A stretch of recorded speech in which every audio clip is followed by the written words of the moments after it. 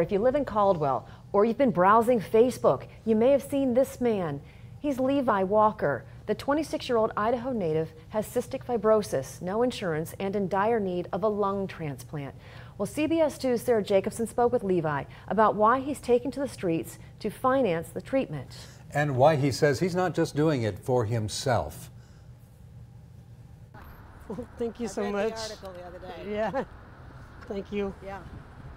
At the corner of Ustick and Cleveland Boulevard in Caldwell, you may have seen this man, standing with just an oxygen tank and a sign. It reads, "I need a lung transplant to get better. Anything helps. God bless." For Levi Walker, with no insurance and an incurable disease, he tells me this is his only lifeline. Cystic fibrosis, it's a lung disease. Like I said, I've had it ever since I was a baby. Been fighting it for 26 years. A fight that recently became even harder. Just over the years, it just got worse. I've been out here a week trying to get money for the lung transplant. A transplant that would cost him $600,000. He tells me he chooses to stand here, despite the wind, rain, and hail, all for the most important thing in his life. My son is my world. He's only 4. He wants to like play, run, do stuff with me, and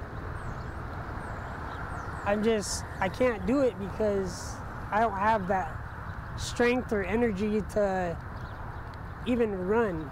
He tells me that in his condition, he's unable to do the one thing he would love most. It's just a lot of stuff that I just can't do anymore, and I'm hoping that when I do get it, I can be back to my, I guess you could say, my normal self. I can do a lot of stuff for my son because he likes to go fishing and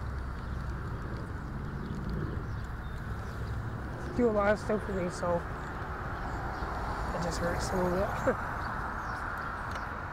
He tells me that so far, the help he's received is a reflection of the town he grew up in. It's been home all my life. Wouldn't change it. But he tells me that he has faith. It's a struggle, but I just gotta keep pushing and hope and praying that I get the lung transplant that I need. So. In Caldwell, Sarah Jacobson, CBS 2 News.